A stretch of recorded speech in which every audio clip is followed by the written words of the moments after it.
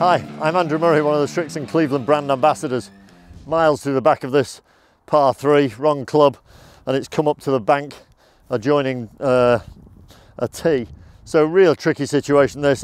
For me, you've got to try and visualise what's going to happen here. How good are you for a start?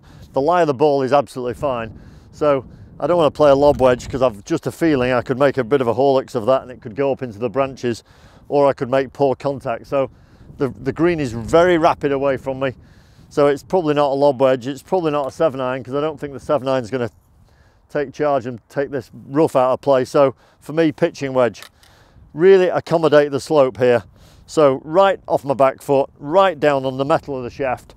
Think about how you'd throw a ball into the shadow, onto the predictable plateau that's of the tee in front of me, and let it make its way down the slope, hopefully and appear into vision there or thereabouts 10 feet away from the hole. So not too bad, but ascertain the lie, ascertain your skill set.